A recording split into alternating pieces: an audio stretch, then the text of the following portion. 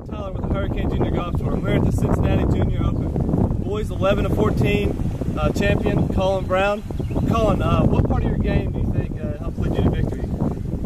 It wasn't really any specific part. You know, no part was really good, but none was really bad either. It was really just kind of a culmination of all of them.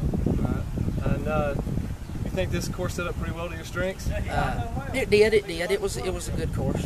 Good course for me. All right. Well, congratulations. Well, thank you. Hurricane Junior Golf Tour. We're at the Cincinnati Junior Open. I'm standing here with the boys' 15 to 18-year-old winner, Jack Mancinati. So, Jack, what part of your game do you think led you to victory this weekend? It was like an all-around effort. I putted well, hit the ball well, and just made a lot of pars. That's good. And you won an exciting two-hole playoff against Paul Huber. So what was you thinking over that 8-footer you had on two?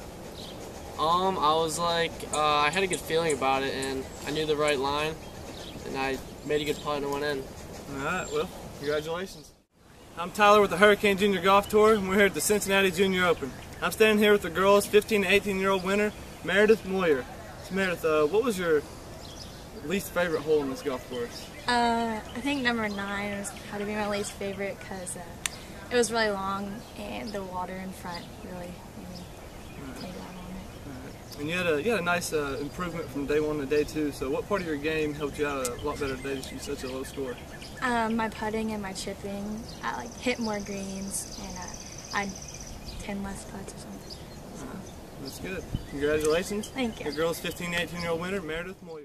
I'm Tyler with the Hurricane Junior Golf Tour, and we're here at the Cincinnati Junior Open. I'm standing here with the girls' 11 to 14-year-old winner, Sabrina Hoskins. So Sabrina, what part of your game led you to victory this weekend? My chipping, I had 2 chip-ins. 2 chip-ins. Nice, nice.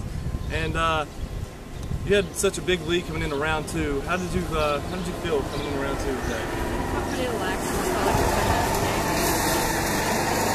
All right. Well, congratulations.